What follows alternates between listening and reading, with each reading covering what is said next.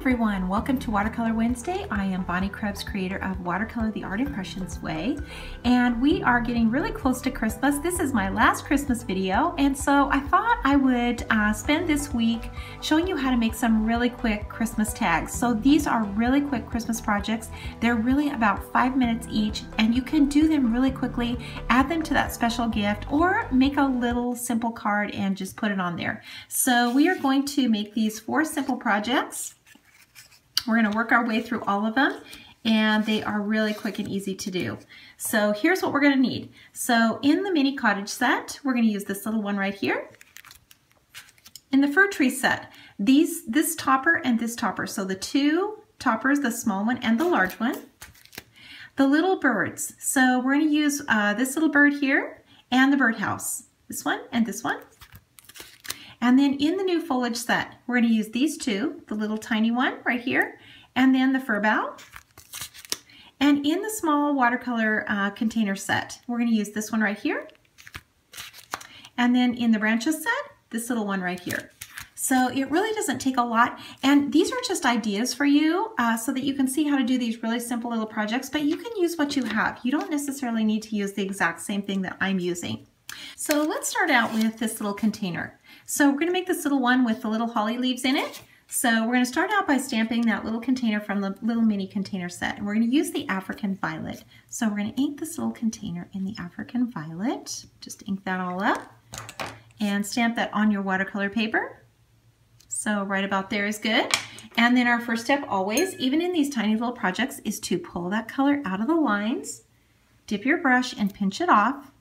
And then start where the color is the darkest, and that's going to be on the sides, and just kind of drag that color over. This is always the starting point. So even in these tiny little containers, you want to do that same thing. Just drag that color over to the center. And we'll come back and add some more color to that, but let's go ahead and go on to the next step. And we're going to cover this up now, and just leave a little tiny bit of that edge so that you can see exactly where to stamp your little holly branch. So we're going to use 2 colors on this little branch, the sepia, so the number 45, and the number 72. So there's that green, pine green. And we're going to just kind of stamp this in the center, maybe a couple of times, just like that. You don't have to overthink these, because remember, these projects are all supposed to be quick and easy. So you can make these tags really, really quick. And this is that tiny little foliage now. And I'm just stamping this on here, just kind of wherever. That looks good like that. And then I'm going to add my water to it now. So dip my brush and just kind of touch it and just dab. So easy. These make great little mini cards too, but I just love these little special tags. I think they really make that gift really special. Okay, so let's take some of this green now, and we're going to put it on our palette. And we're going to take some of this color, and we're going to start to apply that color where it's the darkest. So that would be on the sides. So you're going to apply that color to the sides and drag it over. So just like this. Remember, you want to see that highlight in the center because this little container is round. So we don't want to lose that highlight. If we lose that highlight, it's going to be flat. So we don't want that. And it doesn't have to be huge, but it just has to be there. We have to be able to see that highlight. Okay, so we've got that on there. I'm going to go ahead and put those little berries in now. So this is the number 89 persimmon. And I'm using the fine tip. And I'm just putting these little berries in, just little groups of 3 or 4. Just kind of wherever. You can do as much of this or as little as you would like. That looks good. And let's add a little of that color now to the palette. And we can make something decorative on this little pot because it's dry now. And just kind of put this color on really easily. You just want to use the tip of your brush because these little images are so small, so very detailed. Okay, so let's add some little color to the bottom. This is the number 100 Sapphire. Love this blue. And we're going to just add a little shadow to the bottom and just a little sky in the background. Little cool winter sky. Stay way far away from the red. Don't let your sky touch that red because it will just bleed right into here. And you don't need a lot, just get the idea of it in here. Give you a really pretty blue background. Just like this. That looks pretty good. And we're going to come back and add a little glitter to it and bring some sparkle to it. We can add some white too and show some snow in the background. Okay, so we are done with our first one. Let's move on to the next one. And that is the little tree. So this is the little Christmas tree. And we're going to do that with one stamp. So just this one. This is the topper, the large topper. And we're going to ink that with the number 72, the whole thing. Stamp that on the paper, on your watercolor paper, just like that.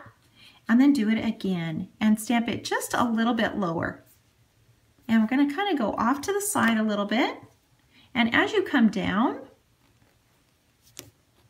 we're going to just turn that just a little bit.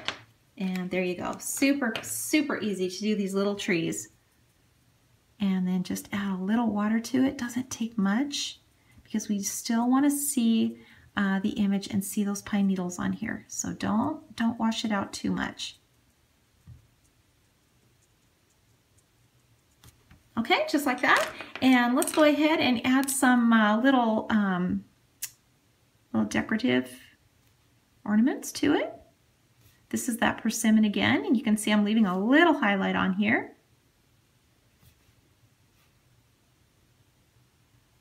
Just put as many of these in as you would like, and whatever colors you would like to. So fun. And these really are so quick and easy to do. Super easy. This is the number 100 again. Really pretty blue. And I'm just adding another color in here, just like this. And let's put a little more of that sky in the background, just like we did on the other one. And just brush it into the background. Again, stay away from that red. Don't get anywhere near that red.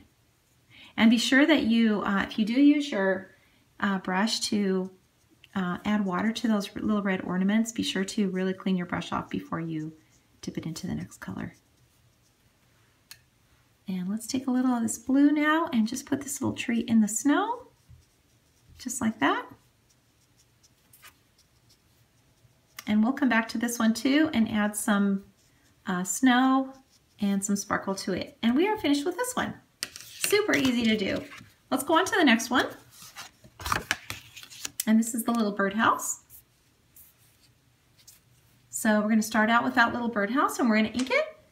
And we're going to leave the little detail on the roof off. So we're just going to ink the outline. We're going to use the number 86 African Violet. And we're just going to get the outline of this roof. Because we want that roof to be snowy. And so we don't want to see any detail in the roof.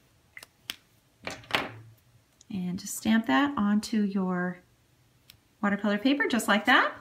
And let's go ahead and put that little bird on. We're going to use the positioner to make sure we get that in the right place. So we're going to put that up in the corner like that. Ink that little bird into the sepia. And just stamp that right up in here in the corner. So we can place him right about here. That's about perfect. And put that little bird back in here. Stamp it right in the corner just like that. Okay, so we want to make sure that we can see the eye on that little bird. So really darken that in with the fine tip. This is the sepia. And so we want to be sure to really, really see that.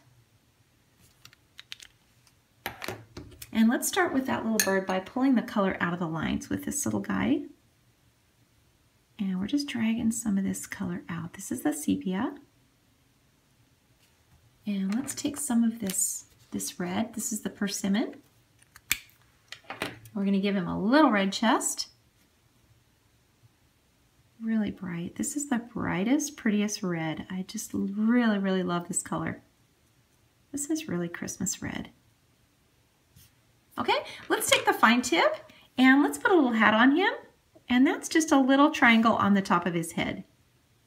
And I'm using the fine tip and a little dot on top. Perfect. And he is about finished. So let's go on to the next step. Make sure you clean your brush out really good because I just finished with that red. So I want to make sure that I don't get that red. So now I'm pulling that color to the outside because I've got a little snowy top on here. And I'm just dragging this color out just like this. And in the center of this little opening, I want to really, really darken that color. So in here, just like this.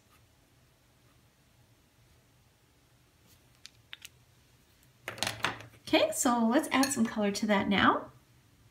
And we're going to do that from the palette. So the same way that we did our little container by adding the color to the darkest area first, and that's the sides. And this is the pine green. So we're using that same color again. Make sure to leave that highlight in the center. Even though these images are so small, it's so important to do that. Got to show that on here. Otherwise, the little birdhouse is going to look flat.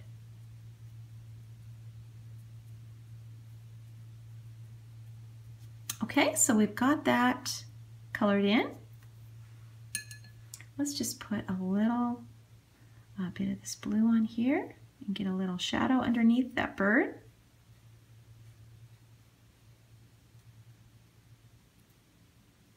Just like this. And then we want to see a little shadow underneath this little perch. So just a little shadow like that as well. Okay, so let's add our fir bough. And we're going to do that also with the pine green. So I'm turning this upside down. I think it'll be a little easier to stamp it. So just like this. And just stamp it in here a couple of times, just like that. And if you want to add a little of this, the other foliage as well, you can do that. Add a little holly in here.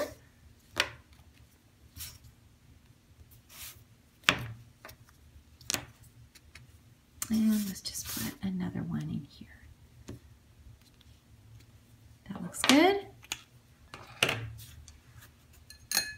These little projects are just so fun to do because they're so quick. And I don't know, something about little tiny watercolors, just so cute.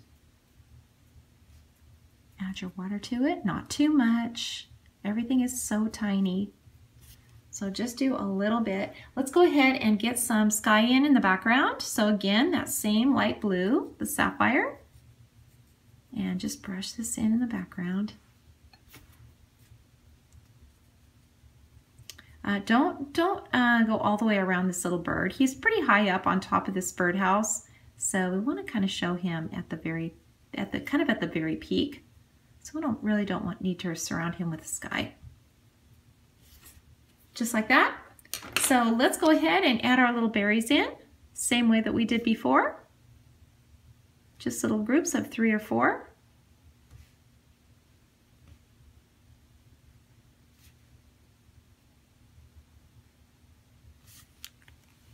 Just like so. And we are finished with this one, ready to move on to the next one. And that is this little country house, a little snowy house. We're going to do this one next.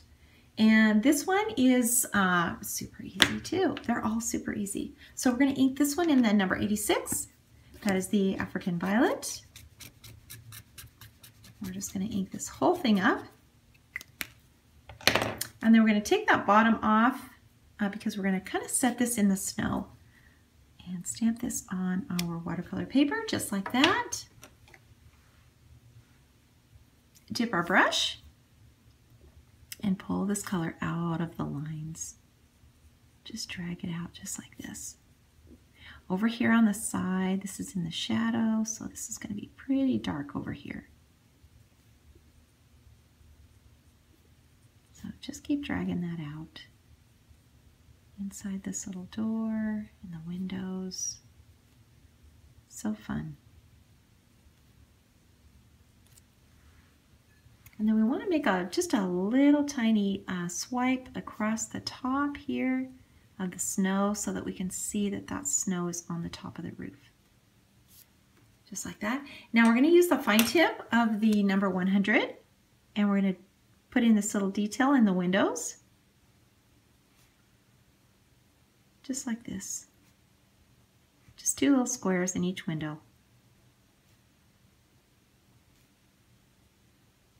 Use the fine tip and get that color in there pretty dark.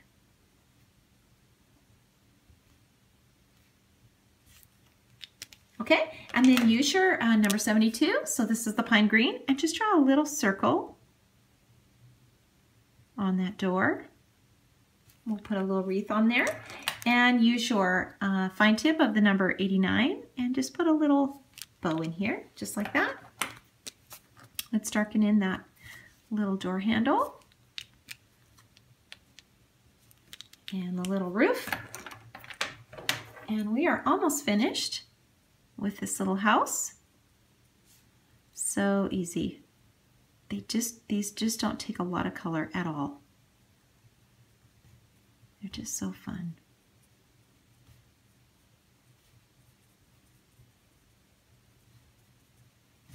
Okay, so let's take a little of this color now off of the palette and just kind of set this little house in the snow.